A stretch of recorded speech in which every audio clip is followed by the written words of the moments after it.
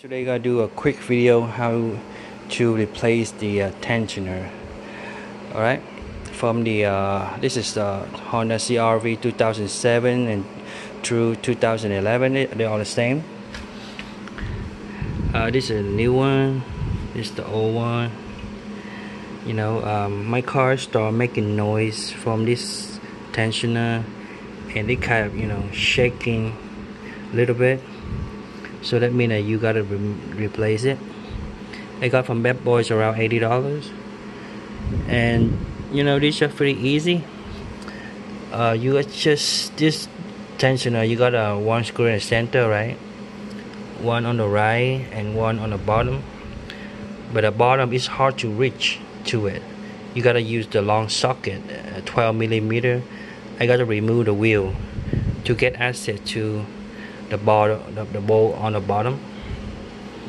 All right, and first step, like, you gotta remove the power steering out of the way. All right, I get all the power steering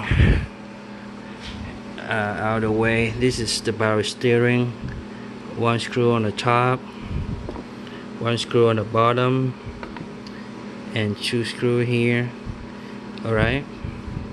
After you loosen these two bolts, the belt gonna get loose. All right, the dry belt gonna get loose, so you don't have to remove it first. You guys just remove the two nuts, and the belt will get loose easily. All right, this is what it looked like after I took off the tensioner. Right,